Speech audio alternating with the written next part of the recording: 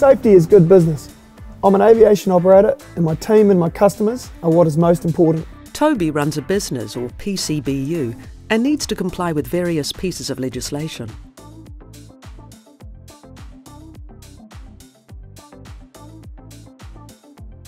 With the new Act comes new terminology and there are new duties.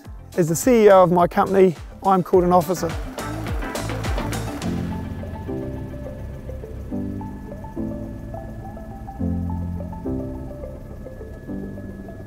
As an officer, Toby exercises due diligence to make sure he understands health and safety matters and the company meets its health and safety obligations. This means keeping a close eye on things like having enough people and the right people doing the right things. Sharing safety information across the business is critical, up and down the chain of command. The team knows that I want to know what's going on. Operators run risk registers now, which need to be kept up to date regularly. Doing this makes good sense. The focus has shifted from managing hazards to managing risks. It brings out the risks in a clearer way.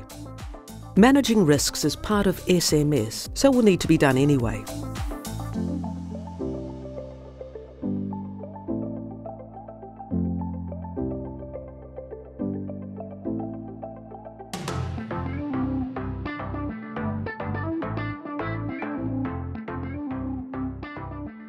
The apron is a shared workspace.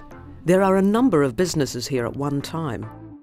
For this to work safely, there needs to be consultation, cooperation and coordination between PCBUs.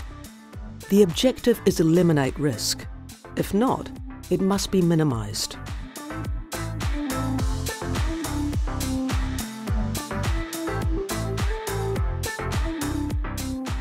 As operators, we take our primary duty of care seriously. This is something that is second nature to good operators.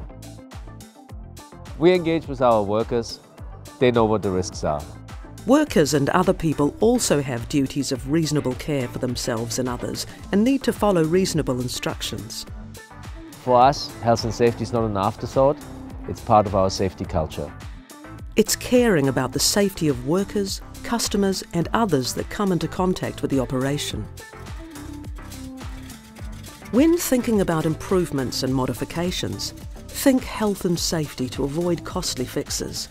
Build in worker safety, don't buy problems. CAA is the regulatory agency for health and safety on operational aircraft. Under the new Act, there are new notification requirements for death, injury, illness and certain incidents. Check out the CAA's health and safety website for what is notifiable and how to do that. The whole point of the new Act is to recognise that workers and other people deserve the highest level of protection against risk of harm stemming from the work they do.